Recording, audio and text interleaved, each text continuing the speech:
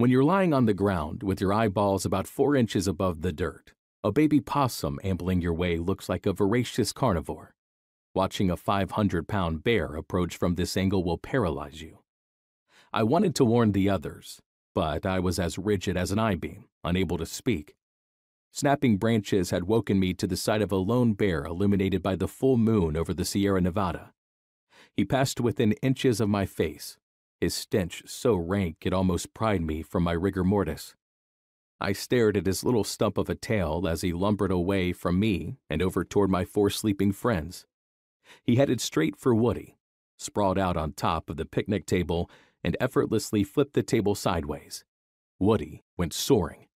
He landed with a thud and let out a yell that ended abruptly when he caught sight of the perpetrator. The bear slobbered and grunted about for a bit and then went for our heavy-duty, 50-pound cast-iron cooler. With one flick of his paw, that cooler was 30 feet down the dark road.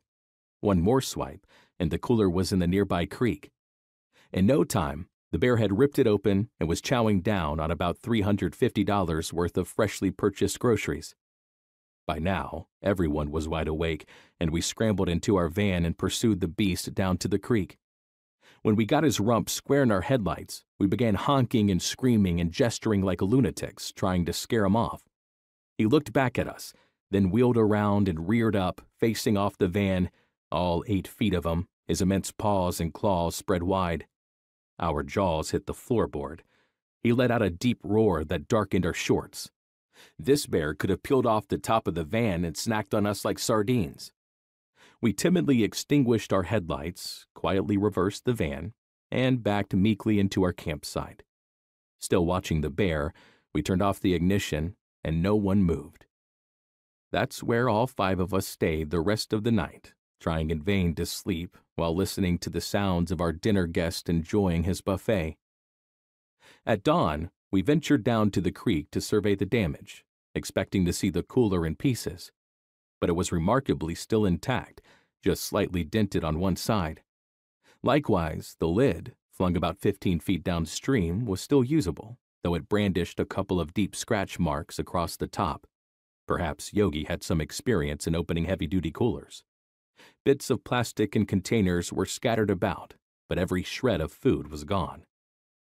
As we broke camp later that morning, we were annoyed by all the leaves and twigs sticking to our boots and pants, and then we uncovered the reason for our nighttime visitor.